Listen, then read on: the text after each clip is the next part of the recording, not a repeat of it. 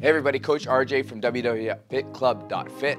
Now I thought talking about the digestive system would be a great educational video for all of us so we can understand that once the food hits the lips, hits the teeth, and basically goes out of our body, what is happening with everything in between. Now we understand in previous videos that I've made that different foods have different effects upon your blood sugar. We know that protein has the highest thermogenic effect than any other foods out there. But what happens when the food hits the lips, hits our lips, and leaves our body? Now first, there's a fun fact. Did you know that the average human consumes about 2 to 6 pounds of food every single day?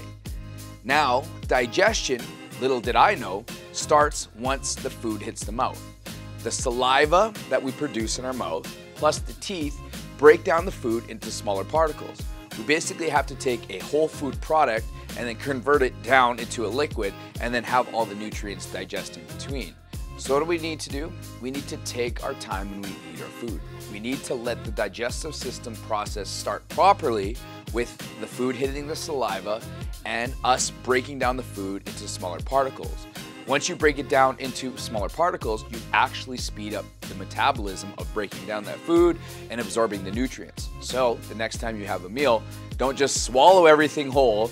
Try to take your time, chew your food, enjoy it, and let the juices in your mouth digest it properly so that you can actually have a faster metabolism when it comes to your food. Now the second brain. And I didn't know this myself, but did you know that the stomach actually has its own control center outside of the brain? It controls how the stomach muscles, nerves, and hormones work outside of the brain, controlling the rest of the body. Now we've heard of serotonin. We all know that this is the happy hormone that we release when we work out. But did we know that the majority of serotonin is actually produced in the stomach and not in the brain?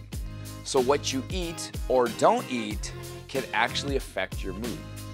Now once we've gotten into the second brain and it hits the stomach, but did you know that the stomach lining, because of exposure to acidic juices, it actually replaces itself every 4 days. So every 4 days your stomach lining is reproducing itself and it's creating something new. And the stomach further breaks down the food and it kills off any bacteria before it enters into the small intestines. Now we've moved from the stomach into the small intestines. This is where the partially digested food moves into the small intestine, where most of the digestion and nutrient absorption occurs. Now, did you know that the average person's small intestine stretches over 20 feet?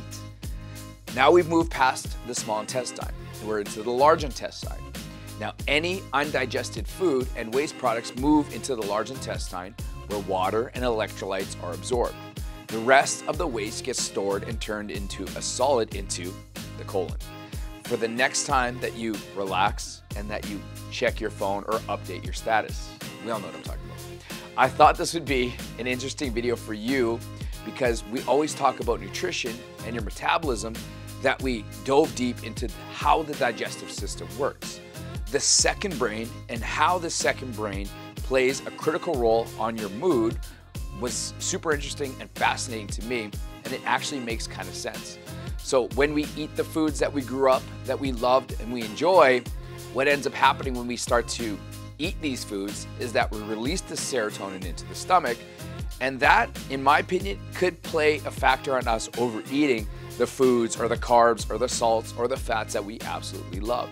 So what do we need to do? Well, first, I would always tell you to eat the foods that you love, because we do want to satisfy this second brain. We want to feel good. We want to enjoy the food that we have. But it all starts with the digestive system in your mouth. So when we eat the foods that we love, take your time. Eat slower. Let the mouth do its job. Let it hit the second brain. Let the second brain release this serotonin so it's giving you the happy hormone. But you need to mentally, so your first brain needs to shut down the second brain and just say, okay, I feel good, I feel fed, I've had enough. And if we do this, then we're gonna continuously be able to eat the foods that we love, but also keep the weight off. Now, if you're looking for strategies to help you keep the weight off while you enjoy the foods and having that increased accountability from a belly burn coach, then visit us at www.fitclub.fit and mention the belly burn. Now, if you've never been to Fit Club, my suggestion is to do the 5 days for $5. So go to www.fitclub.fit and just mention getting started.